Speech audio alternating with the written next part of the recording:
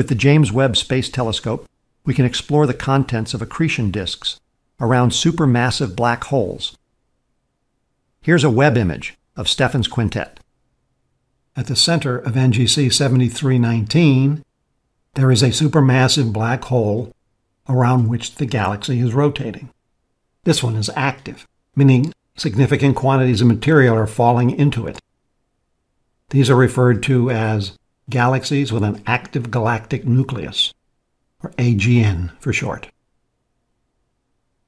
As falling matter approaches the black hole's event horizon, it becomes very hot, and a small percentage of it is pushed away from the black hole in the form of winds and jets, just before it would have passed across the event horizon, never to be seen again.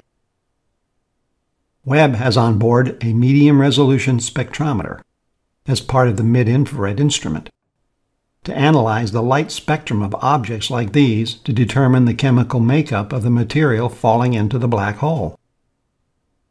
With this, scientists can measure spatial structures, determine the velocity of those structures, and get a full range of spectral data.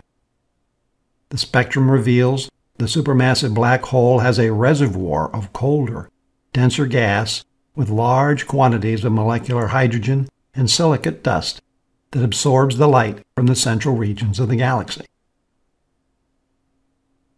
The spectrum from the black hole's outflow shows a region filled with hot, ionized gases, including iron, argon, neon, sulfur, and oxygen, as denoted by the pixels at given wavelengths.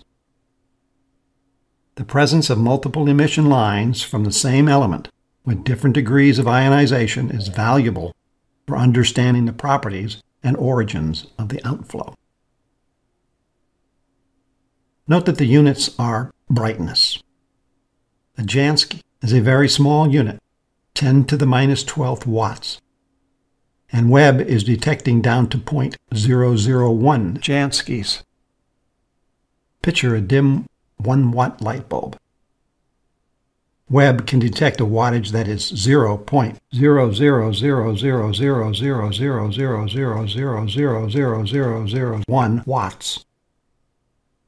It's quite remarkable.